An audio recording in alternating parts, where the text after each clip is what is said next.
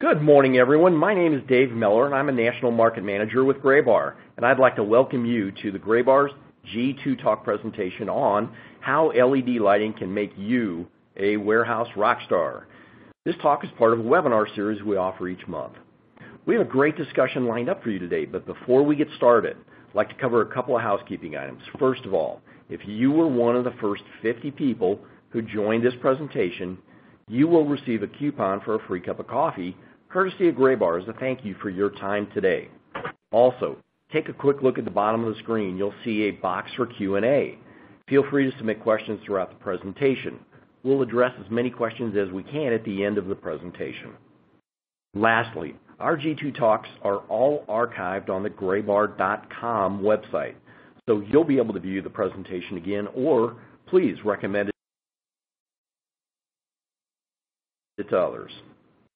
Today, we're happy to team up with GE Lighting. Graybar is a full-service distributor, energy product specialist, and we work alongside a GE to provide the latest lighting technology to help provide significant energy savings and ease of installation. Visit graybar.com to learn more about our solutions and our great manufacturers like GE Lighting. At this time, I'm happy today to introduce David Crow. David is a senior lighting specialist at GE Lighting Institute and has been with GE for more than 30 years. He came to GE as a student co-op in HID engineering in 1981 and then joined the company in a full-time position in 1983 after graduating with an electrical engineering degree from Cleveland State University.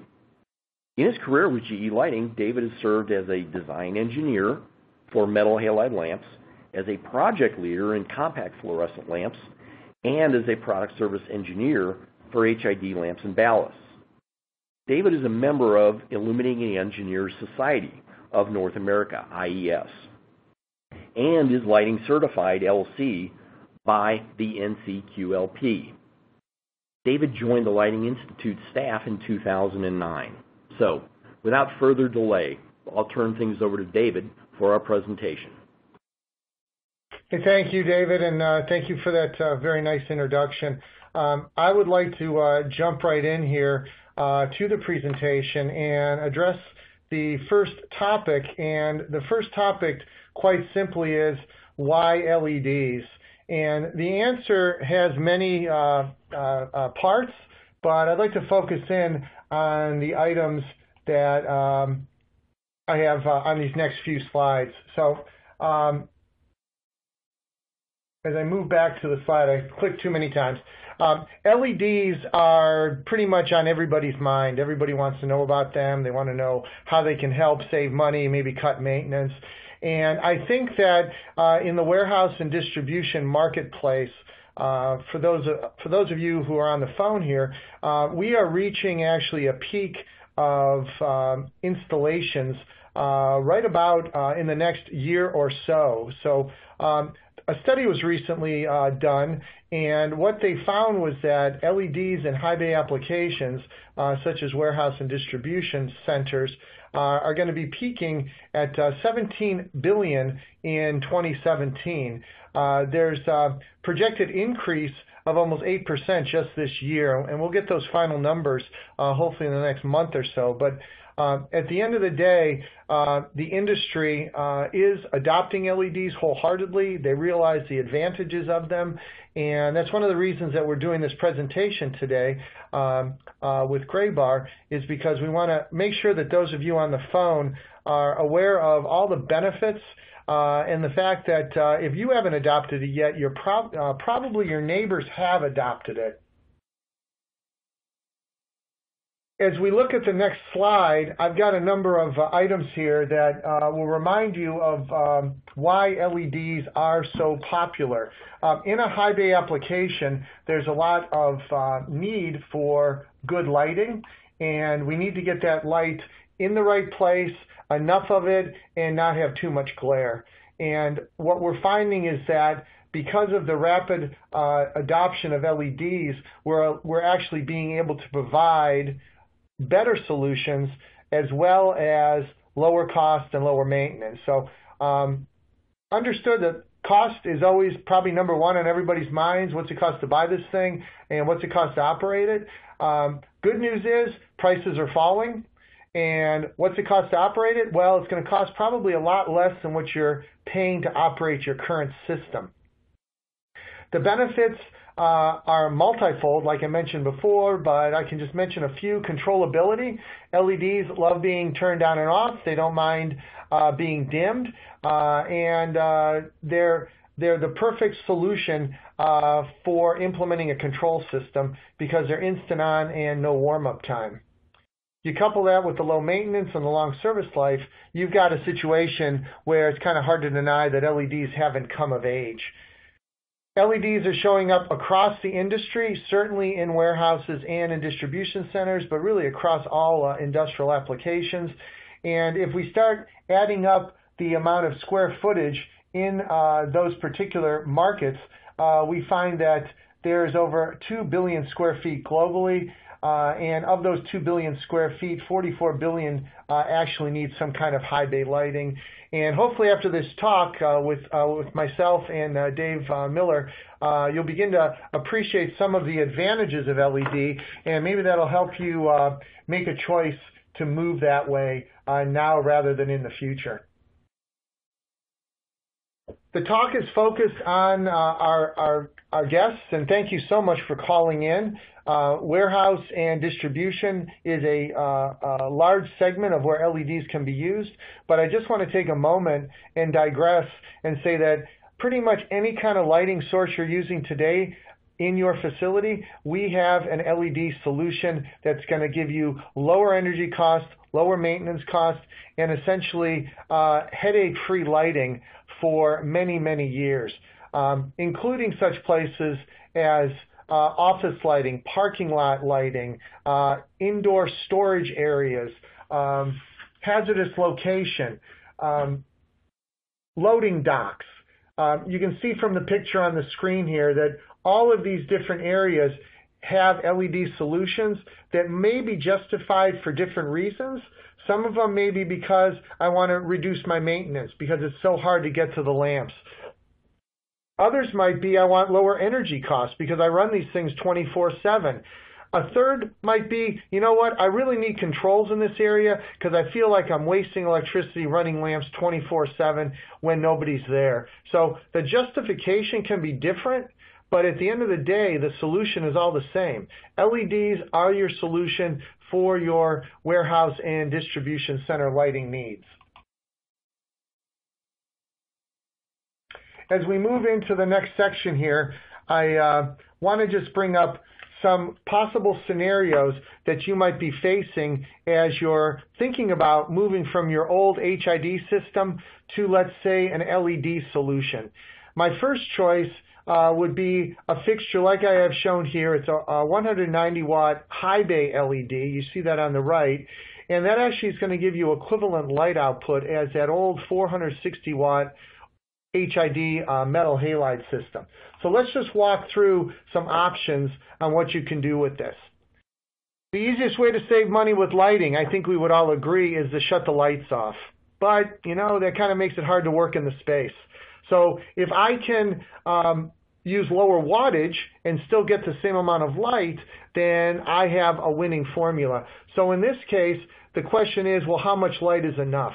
And the Illuminating Engineering Society of North America, the IES, does have recommended foot candle levels for both warehouse and storage and distribution centers. A foot candle is defined as the amount of light on a surface. In this case, it would be the surface that the forklift is driving on, which would be probably your concrete floor, or your vertical surface where you actually have boxes with labels, or you have your products that are labeled in some way. So foot candles is the amount of light on a surface, be it vertical or horizontal, or actually any angle. The IES recommends 10 foot candles minimum on horizontal. That would be where the forklift would be driving. Vertical foot candles minimum 5. That's where you're reading your labels. And then a contrast ratio, meaning the average to minimum brightness to darkness of not any greater than 5 to 1. So those are the target numbers we want to hit to meet industry standards. So let's look at that a little closer with this 400 watt metal halide versus the LED that we're thinking about putting in. What we did was we created two virtual reality warehouse spaces with shelving. Ceilings were 33 feet tall, racks were 28 feet tall. We put an aisle between the racks, and we put 3 fixtures in. This was all done in AGI 32, and what we've found through many years and literally thousands of these design iterations is that the numbers we get in AGI 32 as predictors actually show up in real life when we go out to the space after it's built and measure it with an actual light meter in your hand. So I feel the numbers we'll be presenting here are very real and reproducible in your site. So we did an HID simulation, and then we did an LED simulation. And notice that I used a very tight lens on the 55, on the LED, a 55-degree lens. That allows me to put the light where I want it and not have a lot of light spilling all over the place, which the HID does because I don't have that kind of optical control.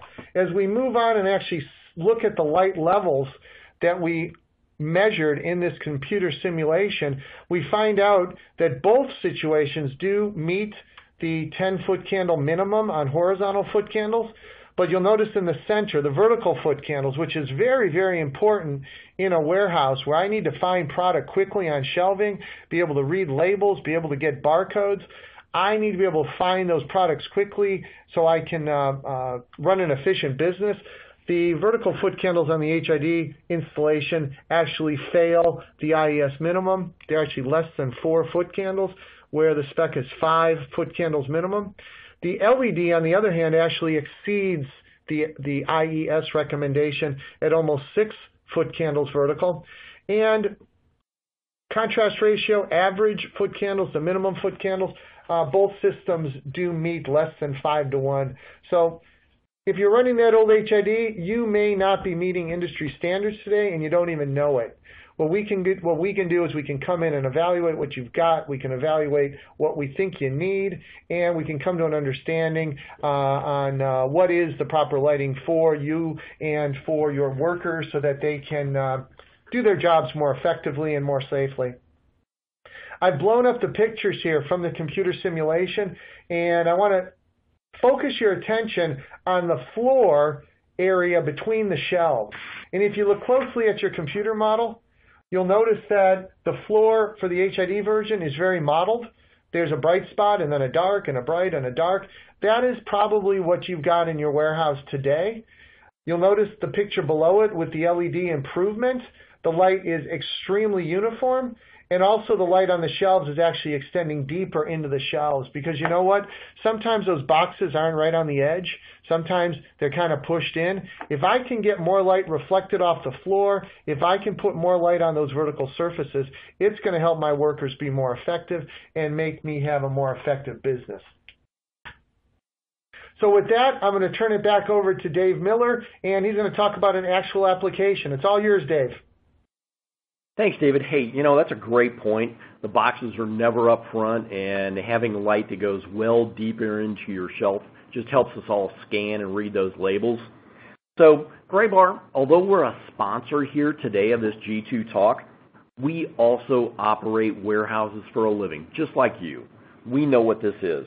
We have been upgrading our warehouses to HID over the years, then fluorescent over the years, and now LED. So let's take a look.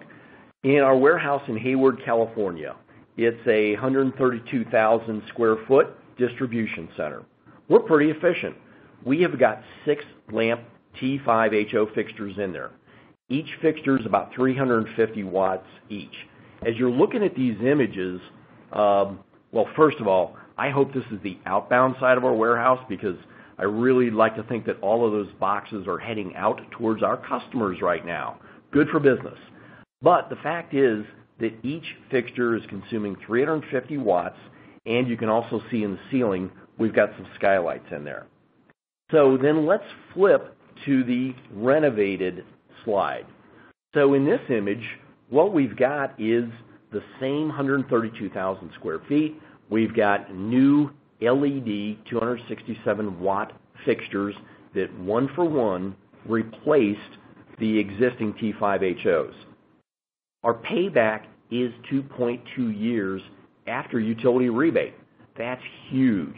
Really nice upgrade after only upgrading a handful of years ago to the T5 HO fixtures. So much brighter, better illuminance, reaches far deeper into the racks. If you want, take a quick look down and look at the statistics. Remember what Dave said about the IES standards? Our horizontal in the aisles is 20-foot candles, the staging area 30-foot candles. Vertically, we've got 5 and 14. So much brighter, much more usable light. As we all know, light and bright equals clean and safe. OSHA has shared there's over 100,000 forklift accidents a year, and we want to exceed those levels to make sure that our folks are seeing everything as well as seeing our people, right? As Graybar, we've actually reduced our electrical spend by $9.6 million over the last decade. So now is a great time to upgrade to LED. So Dave Carew, there's a lot of options out there. How can you help us decide what the best solutions are for our applications? Yeah, I'm glad you asked me that, Dave, and it's something that we've given a lot of thought to, and what I'd like to present now is a good, better, best scenario that hopefully logically can take you from where you are today to a better solution. And where we want to start is once again with the Illuminating Engineering Society and a new guideline that they just published. It's LEM3, which means Lighting Energy Management number 3. That's actually the technical number of the document. Title is Upgrading Lighting Systems in Commercial and Institutional Spaces. And they open up this document with, I think, a really good question. Why do I need to improve my lighting? I like my lighting. I've gotten used to it. I know the problems. I know how to fix it. Why would I do that? Well, here's 8 really good reasons to consider updating your lighting. You've got old technology. Back in July of 2012, T12 fluorescent tubes became much, much harder to get. The standard ones pretty much went away. We still have very expensive ones that you can buy, but that is an obsolete technology. Likewise, metal halide, which has served the distribution warehouse market lighting needs literally for decades, that is now considered obsolete because of LED. How about light levels too low, or glare problems, or problems with lenses? What about the need of operators having higher light levels than they've needed before, or dimming the lights in the back, or shutting the lights in the back of the warehouse or distribution center where I don't need all that light all the time because I'm only accessing those parts of the building 3-4 times a day. So maybe shut the lights off back there or dim them, for safety reasons. I don't want them off.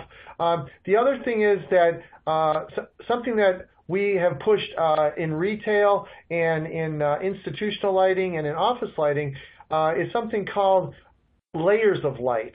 So the thought is, instead of lighting my entire facility at one light level, I would rather light it to a lower general light level, like along hallways and other access areas, which is totally safe and within industry standards. But where I need more light in order to get whatever the job is done effectively, that's where I put in an extra layer of light to add to the ambient light, and then those give me the light level targets I need for whatever job needs to be done in that specific place. So I put high light levels where I need it, but not where I don't need it, and I provide a general ambient light everywhere else. It's a way of lighting your warehouse or distribution more effectively and more efficiently, cutting your electrical load, but not decreasing in any way the ability to do the job in that space. As we move to the next slide, what I want to do is go through the good, better, best scenario. So if I'm looking at just simply wanting to do my quickest HID to LED solution, what I might choose to do would be to take my old HID fixture, and in this case it would be a 400-watt metal halide, and I now have commercially available 400-watt LED replacement light bulbs. In this case, I do no rewiring on my fixture. I simply unscrew that old glass metal halide 400-watt light bulb, and I screw in the exact same socket the LED replacement. Instantly, I go from a 460-watt load on my line down to a 200-watt load. I also reduce my energy from $220 a year to light that fixture to less than $100 a year to light that fixture. And you'll notice I'm assuming about 12 hours a day and 12 cents a kilowatt hour. We can adjust this for your own personal or application. The other thing that I think is really important to point out is the fact that the HID lamps at 50, they'll have 50% failed in about 5 years. Okay, so you can assume half of them are burned out at rated life, which is 20,000 hours. On the LED screw-in replacement light bulb, I have essentially no failures in 12 and a half years. Okay, so I more than double the usable life, and I decrease the failure rate to essentially 0 with the LED. You might agree this is a good choice. Now, what's the downside? The downside is I can't dim it. Oh, I thought LEDs were dimmable. Well, you don't have a dimmable ballast in your old fixture, so it's not dimmable. It's open only, so open fixture only. If you have an enclosed fixture, you can't use this light bulb because it's going to run too hot. It is universal burn position, so if you got base up, base down, horizontal, it's good. Also, this light bulb's only rated for indoors, so you can't use it outside like you might have in the past, maybe in a parking lot. So, yeah, it's got a lot of wonderful features, but I'm relegating it to the good category because you know what? I got something better to show you. The better option would be, once again, a 1-for-1, so I'm not changing any wiring in my ceiling. I've got the old HID fixture. I literally drop it to the ground, and I'm done with it. And for every one I take down, I put up a single LED fixture, like the one I have shown here. I'm now giving you a little bit better option on electricity. Okay, instead of $96 a year, this one's only going to cost you $91 a year for electricity. But notice what I did to the life. I went from 12 and a half years to 25 years with essentially no failures. And this one is dimmable, so I can now put controls on this. So going from good to better gives me not only significantly longer life, like a factor of 2, it also presents the option of being able to have controllable optics. It gives me controllability. Okay, so I'm kind of liking this as a better option. Now, honestly, I couldn't jump right to best because I had another idea for you. And the other idea goes like this. If you are willing to rewire your ceiling or, like in a major renovation or in new construction, if I still use that old 400-watt base as a 400-watt baseline example, if I'm okay with actually redesigning my wiring, I can now take down my 400-watt and actually put up fewer LED fixtures and still get usable light. In fact, I'll actually get better light.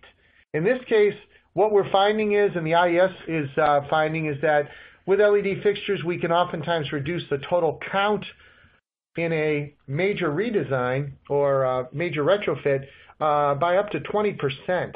So now instead of taking one fixture down, putting one fixture up, I take 10 fixtures down, I put 8 fixtures up. That's going to help your bottom line on your investment. It is also going to reduce your maintenance because you don't have to worry about 20% fewer fixtures. They're also, of course, controllable. They've got the energy savings, and there's your 25-year life. So that's why I've got this even better option, which would require redesign. The best option is kind of a combination of everything you probably are thinking already. So the best requires a redesign, which means take down 10 fixtures, put up 8 fixtures, but now include controls. And with controls, I get an additional 20% savings. So at the end of the day, I now can go from a 460-watt system, my old HID, down to a 122-watt LED system, give you your 25 years life at 4,000 hours a year with controllability, which is now the best option I can give you. I know that's a lot to think about, and I know I went quickly, so what I've done is I've summarized these 4 options on this slide so you can see them all side by side, the good, the better, and the best. And the top two are for a replacement option. Take one down, put one up. Okay, no rewiring. Option 3 and 4 is going to require rewiring, but it gives you 20% fewer fixtures. Typically, we'd have to do an actual layout to tell you what your savings would be. And with option 4, we not only have reduced the number of fixtures, but we've also added controls. Now, if you're thinking about savings, boy, you know, that first one looked really good up front, 56% savings. That's pretty darn attractive. But wow, look at the savings on option 4. Option 4 is giving you 73% energy savings. Now, this is a projected energy savings. Obviously, I'd have to do this actual lighting layout for you in your facility to tell you what your actual savings would be.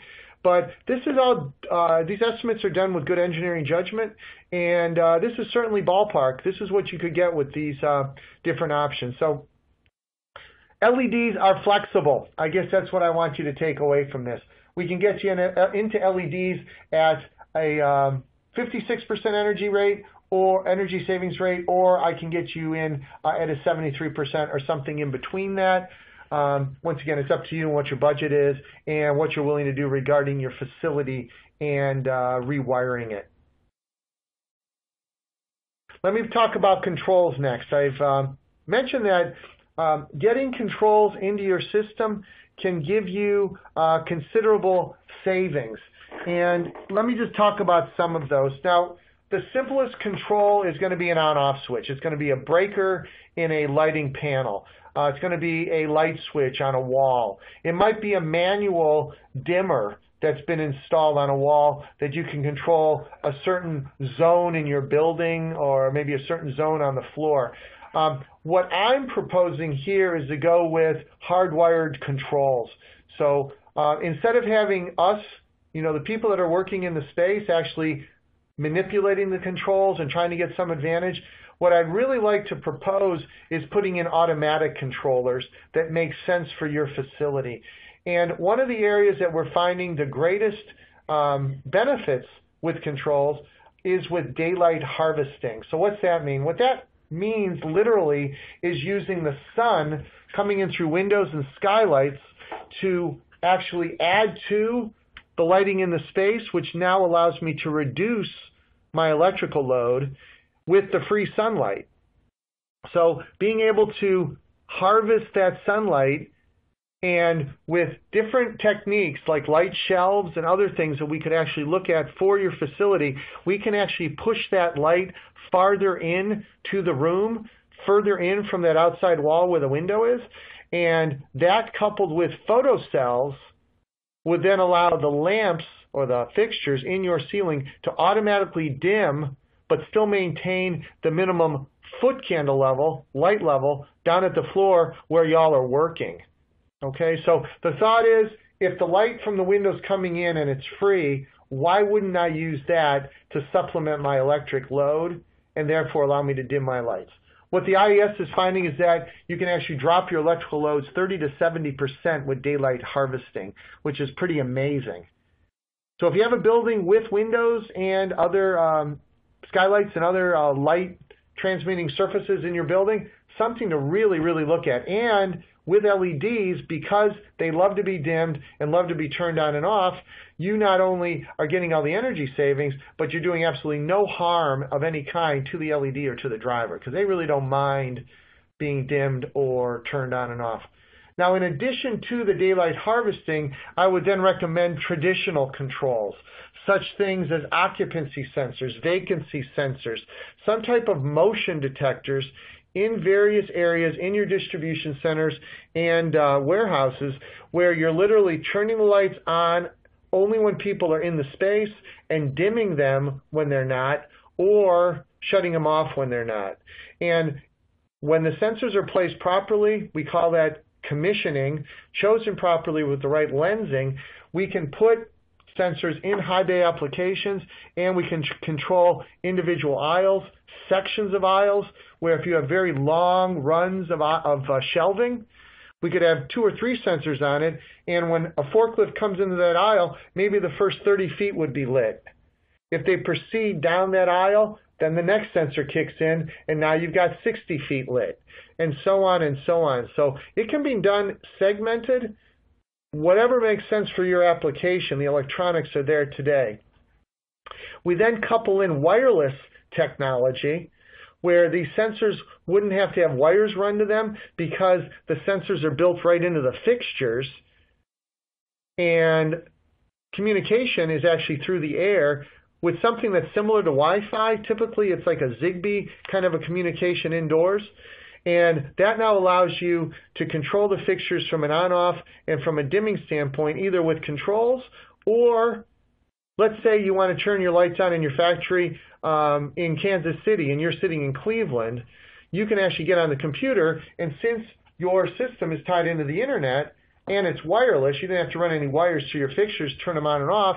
You can now control your fixtures from anywhere in the world as long as you've got a computer that's connected to the internet. I mean, this is pretty extraordinary capability. Once the fixtures are on, then your controls are the ones who dictate whether they're dimmed or at full brightness, depending on the motion in the space. So that kind of controllability, that kind of predictability now allows you to better budget and understand how your lighting is going to actually be consuming energy. So don't ignore controls. Honestly, with legislation that's going across the United States, we're coming to the point now where we're not going to have a choice. We're going to have to use controls. If you live in California, you know what I'm speaking of with Title 24. My thought is, why wait for the legislation? Why not get my 20, 30, 40% energy savings with daylight harvesting and motion detectors today? Why do I have to wait to be told to do it when I know that I can do it today and get all the benefits from it? So something to consider, and please always include a controls discussion with any kind of a lighting upgrade, either indoors or outdoors. With that, I'm going to turn it back to David. And David, can you tell us about how we can reduce that higher cost on fixtures? What's one way to do that? Absolutely, David. Thank you. And again, thank you for not only sharing the IES standards, helping us understand what those options are, and getting us some real evaluation points that we can use as we look at the various different solutions that are out there. Going forward, there's a lot of questions that come up when you start doing a proposal like this and looking at a project. As managers of warehouses, folks who run them, projects like this can really represent a disruption to the business, right? So let's try and take this apart to make it a little bit more bite-sized and make it easier. So first of all, Graybar has distilled this down to a fairly simple 4-step process. We're doing it for ourselves, and we're going to bring that knowledge to our customers. First thing we do is have an in-person discussion with you. We'll come out, take a look at the facility that exists. We will look at the fixtures that are there, the lighting, your current lighting systems, control systems if they're there. And based on what you have existing in the space and an initial evaluation of lighting standards, it makes it pretty easy to have a preliminary discussion about what the project could look like. So that becomes then our assessment. If you, as a customer, are interested in taking that next step, we will come in with a professional software. We will do an assessment of the facility. We'll look at the fixtures. We will take the actual wattages. We'll take lamps, verify what the wattage is per fixture, how many of each type there are. We'll look for things like your electric bills. We'd love to have 12 months, figure out what demand charges are, kilowatt hour rates, have that actual data that we both need to depend on. Then we'll go back and make a design recommendation. The design recommendation is, as Dave said, really is not as simple as you've got this, here's what we would suggest for you. Some of the factors that go into that design recommendation obviously are a good, better, even better, and a best scenario. You have multiple choices, and it's our job to make sure that you're aware of those choices and then what the implications are. Next thing is that in that upgrade design, we have to take into effect Factors such as how long does it take to install a fixture? How easy is it to retrofit? What does the utility prefer in terms of rebates? And then also, what different applications are there for standards? Think Title 24. All of that comes into the design recommendation. At that point, we'll build a solution or a handful of solutions for you and come back with a CFO-level proposal. It'll not only get into the technology and the benefits of greater lighting, but it'll also provide the dollars, the specific payback, ROI. We will provide the various metrics that an owner would want, a manager of the P&L, or a CFO in order to evaluate the financial metrics. So there's two different angles, right? First is quality of light and its impact on your facility, and the second is the economic impact on your facility. And then the third metric is the maintenance aspect on your facility. We'll help you understand and have exact data on all three of those. So if you like what you see and you want to move ahead, we'll begin project management. At that point, if you have a contractor who you believe in and want to do the work, great. If not, we know some good local contractors and we can make recommendations for folks to install the fixtures. We can also help you recycle the existing fixtures and lamps and ballasts. Third of all, if this just doesn't really match your CapEx cycle, we have Graybar Financial Services. The job of Graybar Financial Services is to help provide a lease structure so that you go cash flow positive day one. And knowing what those rebates are from the utilities, if they do exist, we factor all of that in so that you've got a simple, clear to understand financial proposal as well as know where your ROI is going to end up. Lastly, we did mention utility rebates. Graybar will go out and work on your behalf to obtain those, identify and obtain those rebates. And then, after the job, we'll help you understand and measure savings. There's a couple ways to do it. First is simply the wattage, old fixture, new fixture. But if you'd like, we can provide metering that will give you exact output. That's possible as well. So let's dig a little bit deeper into rebate capture. This is often 10, 20, 30% of the expense of an entire project.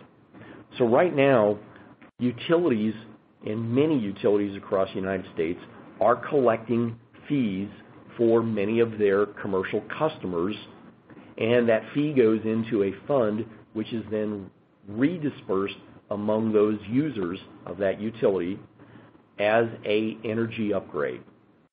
So in this particular case, this utility will offer an energy incentive upgrade for a certain amount of kilowatt hours reduced. As Graybar, our team knows what those utility incentive programs are. We're in contact with them. We're often a trade ally.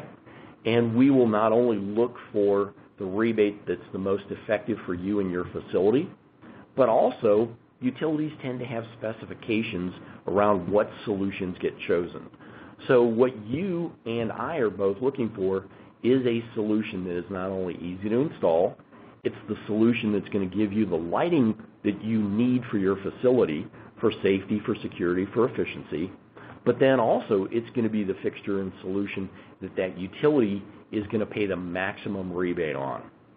So it's a little bit more complex than it initially appears, but the good news is we will help you identify the right solution, help work with you to file the paperwork, and then capture that rebate. So it's a very important part of the overall solution. Okay, let's jump into the questions phase. So during the last few minutes, a number of great questions have come in, and let's start with the first one. David Carreau. So back to option number one. A question came in. Doesn't the ballast still create load, and the lamp's required to use the ballast in the HID fixture for that example? So that's that 200-watt lamp in a 400 watt HID fixture with a ballast that consumes a total of 458 watts? Yeah, very, very good question, and let me explain that. Yes, the ballast does always cause a load because it's not 100% efficient. So, total disclosure, the light bulb, the HID LED replacement, so that LED light bulb that we're proposing you put in your socket, the light bulb itself actually runs at 165 watts, and then the ballast losses are another 35. So that's how I get to 200 watt system on the LED option versus 460 watts on the old metal halide. So it is an apples to apples. It is system versus system. The lamp 165 and the old HID ballast is going to run about 35 watts. It's going to depend on the ballast you have, so your energy savings may vary, but this is ballpark. So it's going to give you that kind of level of savings. More than half your power most likely will be saved. Okay. And then Tyler asks, what are the model numbers of those replacement lamps? How do you find them easily? Well, once again, good question. For the GE website, we'd ask you to go to www.led.com. So light emitting diode, led.com. That is going to give you access to all the part numbers and all the products that we talked about today. Absolutely. We'll also have a link on our page back over there as well and have those particular options shown. So, David, do LED fixtures have color shift? Right now, the industry is still relatively young, and what we're finding is that the key metric that is going to be a life-determining metric is lumens, and that's why the industry is still focused on an L number. So we give you an hours and then like L70 or L85, and we as an industry have agreed that lumens is your life-limiting factor. Now, if a fixture is run past rated life or even during rated life, certainly there could be some color shift, and the extent of that is literally being learned as we burn these fixtures out past our test period. And it is possible. It's absolutely possible. And is it life limiting? Once again, it depends on the application and how severe the color change is. But the industry is looking at that, but honestly, we don't have it quantified yet. Okay. And then actually we had a similar follow-up question. What are the color options for LED fixtures? Well, the beauty of LEDs is they can have pretty much any color we want.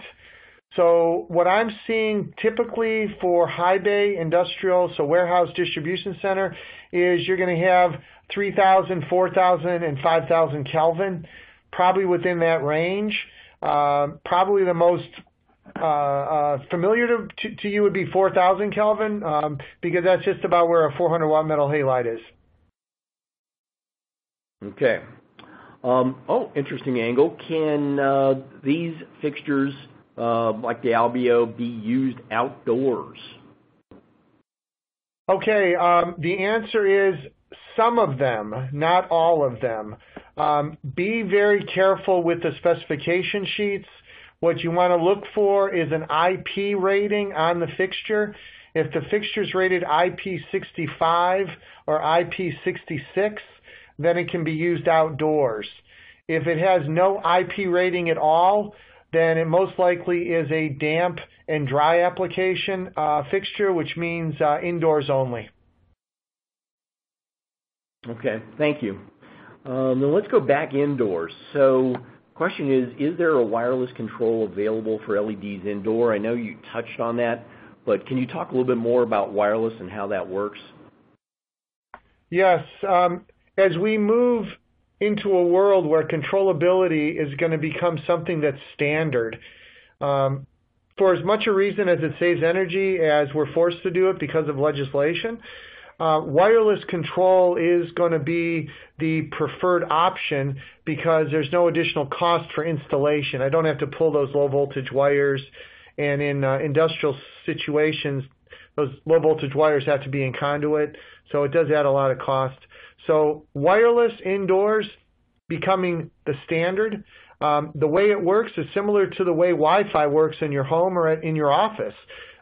You've got Wi-Fi units installed in various places in the building, and they pretty much blanket the area. And as long as your fixture can connect to that local Wi-Fi hub, then it's going to be connected to the internet. And there's different communication protocols that are specified by the IEEE. Some are going to be higher security than others. Others are going to have the internet part actually part of the wireless protocol, or in others it's actually something that's added. So you got to get into the detail, but at the end of the day, it's going to give you a low-cost installation because there is no additional cost for wiring or installation, and give you controllability up to including monitoring power, dimmability, on-off, and I guess whatever else regarding intelligence we can put in the fixture. Okay, good. Thank you. There's 3 or 4 questions that are coming in all around the same topic, measuring foot candles. How do you measure horizontal? How do you measure vertical? What about the apps that you get on the iPhones or regular phones? Would you get into measurement of light levels? Absolutely. Thank you for that question. Foot candles are what you're buying. Okay, I mean, at the end of the day, you're buying foot candles. You need to have a certain amount of light on surfaces so that the job can be done in that space. And to be able to monitor initial foot candles and how foot candles change is something that's important to you as business owners and business operators.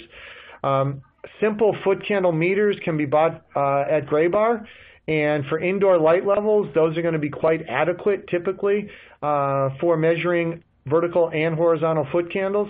There was a mention about iPhone. I'm picking on iPhone, sorry. Picking on apps, regardless of who the provider is. Those are going to be, some are good, some are not so good. I've seen some that are pretty accurate, others that are not. If you are in the business and this is something that is part of your livelihood, I would recommend buying a real illuminance meter. One that is calibrated, one that has cosine correction, which means that if the light's coming in at anything other than 90 degrees straight into the sensor, it's going to correct for that angle. Using your cell phone is going to be, if anything, tenuous and probably not very predictable. Foot candles horizontal would be typically for indoors is 30 inches off the ground is the standard height. In an area where you're running forklifts, you would actually measure your horizontal foot candles on the concrete, actually where your people are walking and your equipment is moving. So literally on the ground, you'd put your foot candle meter. And for vertical foot candles, I arbitrarily chose 5 feet. So all the numbers I put in the presentation were the foot candle measures from my software at 5 feet. Honestly, you measure your vertical foot candles where you need to read the labels. So if you've got boxes 3 feet off the ground, 5 feet, 10 feet, 20 feet off the ground, and you got to read labels, that's where you would measure your vertical foot candles. Okay, thank you. And then there's a question along the same lines. Actually, a guy I know from the past, Leo, is asking about the difference in lumen from an HID fixture versus LED. And can you also talk a little bit about the new color recommendations from IES and how that's going to play LED versus other color quality measurements? Yeah, I know there's confusion. There certainly is a lot of chatter about lumens from LEDs can't be measured with a standard foot candle meter, and you know, there's that kind of talk. From an engineering standpoint, from an IES standpoint, there is only one lumen that is defined, and it's actually defined as a function of how you see color. So it's tied back to the human vision system. and it's defined. It's what all of the foot candle meters that you buy in the industry are going to be calibrated to. It's called the V lambda curve. It's the photopic curve that defines standard human vision for an average person. So lumens are lumens are lumens, and the lumens measured from an LED is going to be a number. Lumens from an HID is going to be a number, and since there's only one lumen, that is the number. Where we start running into some problems is if we have a inexpensive foot candle meter that may not be calibrated very well in the low wavelength, I should say in the short wavelength region, which is blue and purple. LED fixtures with white light typically start out with a blue or purple LED, so there's going to be a lot of those wavelengths in the spectrum. If the meter's not calibrated to capture those shorter wavelengths, which are still visible to the human eye, that meter is going to give you inaccurate values. Once again, this is why I recommend buying a good foot candle meter from Graybar, one that is traceable back with calibration. As far as color standards go, there has been an issue. Yeah, there's been an issue with color standards, specifically, as Dave just mentioned, color rendering index, probably pretty much since the 1930s when we started introducing fluorescent lamps, because now suddenly the standard, which was based on incandescent as the best and the sun as the best, now didn't necessarily make a lot of sense when you have different light sources like HID or fluorescent or LED. So there has been a proposal by the IES for a new color standard, but it has not been adopted by the industry. It is simply a proposal. Honestly, there's been a lot of proposals. And what we've got today is color temperature, CCT, correlated color temperature, which tells you the shade of white that a white wall would be. It tells you nothing about the other colors of the spectrum, just what white's going to look like. And then there's color rendering index, which is a standard that goes back to the 1930s that was actually developed in Europe. And those are the two standard color metrics that are used today. And since these metrics only change when there's industry consensus across the entire world, it's going to take a little time for something new to show up. Okay. Then jumping back to that HID, like an HPS fixture, one of the questions came in, do you have a retrofit that would be appropriate for uplighting an outdoor application that's currently an HPS mogul-based lamp? So a couple implications within that question. Yeah, so you're talking about uplighting, so you need something that's probably horizontal, and it's high-pressure sodium, so you've got a high-pressure sodium ballast. And right now, speaking for GE, the only retrofit lamp that we have, number one, is open fixture, and that outdoor uplight's probably enclosed. The only offering we have for an LED screw-in replacement lamp for HID is for metal halide, M59, M135, and M155 ANSI ballasts.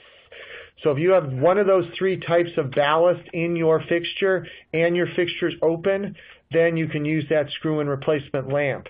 It is not suitable for high-pressure sodium ballasts at this point.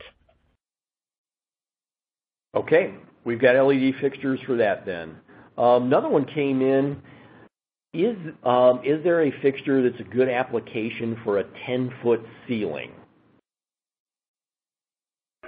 LED. We would not use the high bay in that. We would use what we call low bay, and there are a number of excellent options for a 10-foot ceiling. If it's a drop ceiling, we would certainly have troughers and surface mount fixtures. If it's an open truss kind of commercial area, we have many different LED fixtures that would be perfect for a 10-foot ceiling. That would hang on chains or cables or conduit or threaded rod. that would replace your existing fluorescent that you most likely have 10 feet off the floor. So the answer is yes, and Graybar can certainly help you with that. And if you just want to look at LED.com, you'll find a lot of different options on that website. Okay. Next question, Matthew wants to ask a couple questions about DC. So what's your opinion about powering LED lighting from DC versus AC? Obviously, there's a handful of applications such as a UPS or a a PPV solar array that might make it a little bit more interesting. Well, I'm thinking Thomas Edison is smiling when you ask that question. So thank you for asking that question. LEDs are a DC device.